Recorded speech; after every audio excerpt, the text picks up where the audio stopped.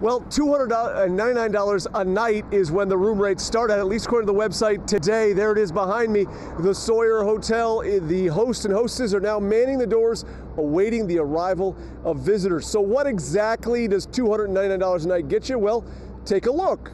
We got a tour of one of the king rooms tonight. That's a room with a king bed. And as you can see, there's a tub actually inside the shower.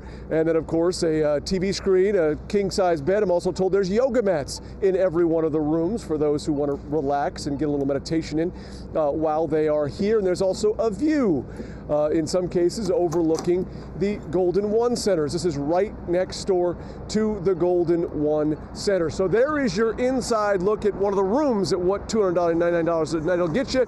Unfortunately, if that's attractive and you think, I want to stay here tonight, not going to happen. I went online, tried to see if I could book a room for tonight.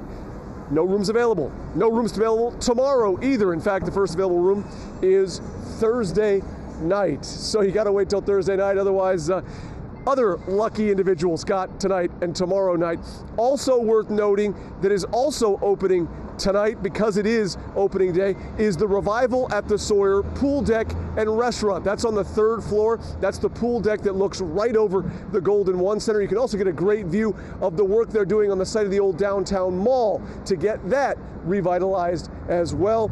Otherwise, the normal hours for the Revival bar and pool, I should say just the bar, will be Wednesday through Saturday night and on game nights and concert days. So again, it is the grand opening day here at the Sawyer. It's finally open. The countdown is over.